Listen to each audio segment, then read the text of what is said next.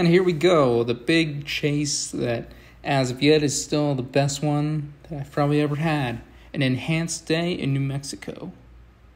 5% tornado risk down in the southeast corner, 2% risk that reached up a little bit higher north. Close enough to Albuquerque that it felt like I was chasing at home. As you can see, the tornado watches that were issued that day reached as far northwest as Santa Fe. And right here, the mesoscale discussion that was issued ended up showing that the tornado and other hazard risk was going to be pretty close to Albuquerque, which was verified by this development of supercells. And verified by me, as you can see right here, pointing out one of the early storms of the day. That storm would end up being channeled and its energy taken over by another supercell that you see right here.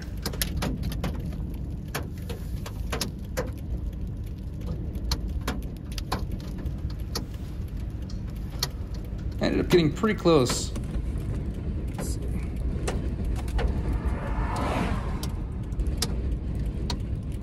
Looks like that was Reed. But not as close as some other people.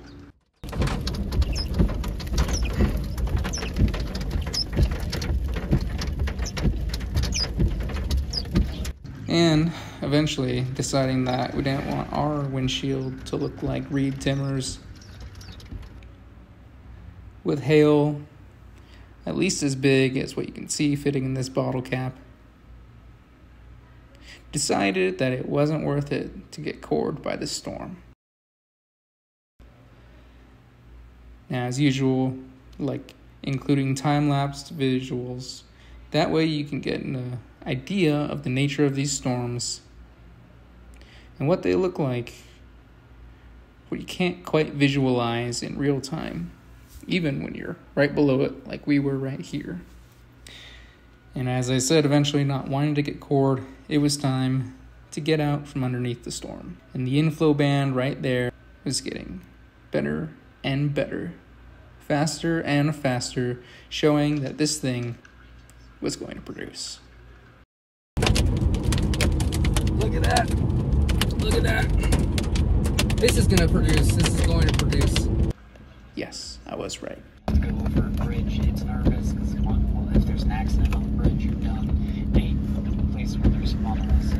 And as evidenced by this video, I don't even know what I'm looking at and how amazing it is. Not right away. We'll see how Reed has to adjust his chase to this. What's up?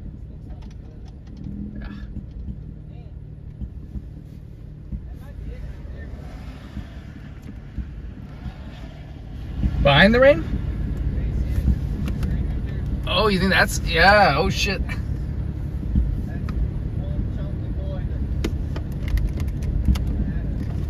I didn't even... I was like, nah, that's not the funnel. It's hard for me to stay quiet watching this video, even though I did some narration in the moment, just because it's just so amazing looking back and remembering what it was like to watch it. Here's another time lapse showing that yes, this thing was big, it was rotating, and it wasn't fully condensed all the way to the ground. It was certainly a tornado. And some of the structure that you see on radar was very readily apparent in person, something that I, and many other chases, I'm sure, love to see. I said we got a beast here by Encino. Not too far south of I-40. And it's somewhere around there. If you can even hear me. And obviously it's sped up here, but even in person the inflow band was moving quite fast. Here's a radar image of the velocity showing that yes, there was certainly a tornadic circulation there. The supercell though was still quite small looking, even on radar. Now, watching right here,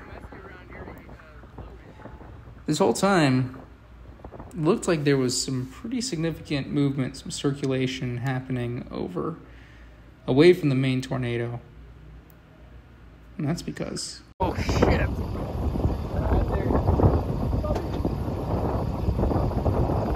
there was gonna be a little anticyclonic tornado that followed the main.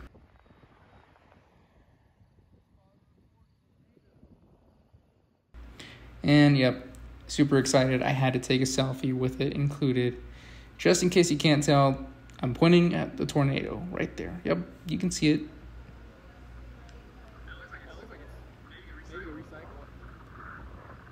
Unfortunately, it did not recycle.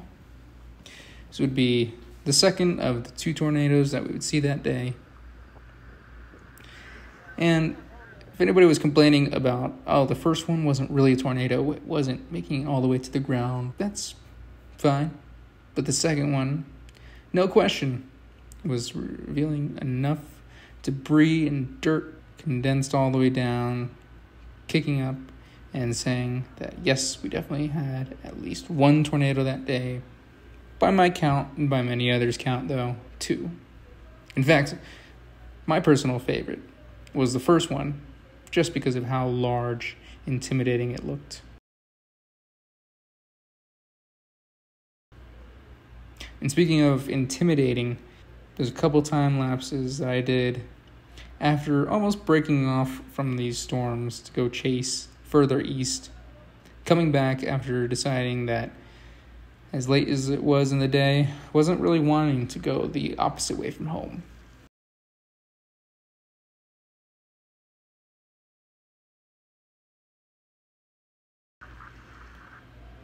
And this one was also amazingly photogenic, but never quite put down any tornadoes of its own.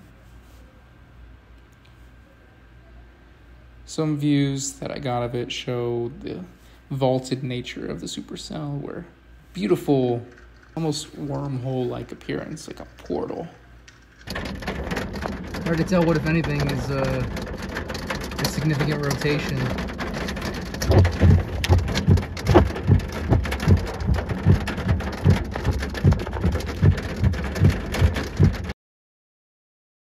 A couple different points, it looked like it was about to put down a tornado, but it just never put down one.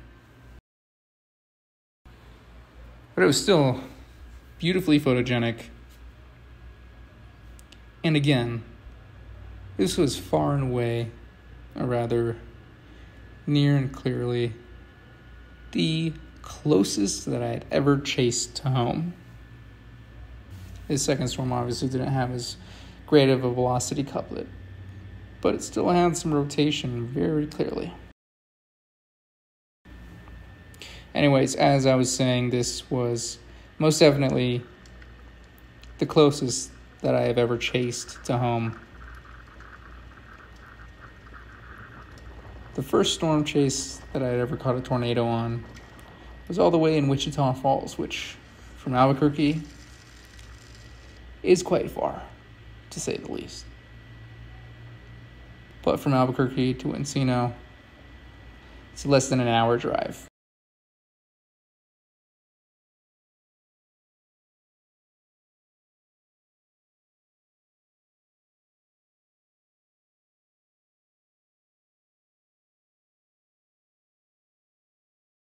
And as you can see right here, got some of my images on the news.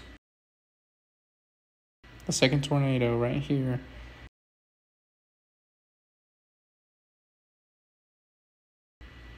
For as many great images as there are that I got from that day, this one right here is definitely going to be remembered among them all. The selfie with that big cone tornado. And me looking like a tourist for the closest chase that I have ever done to home as of yet. High Plains deception finally turned into High Plains insanity.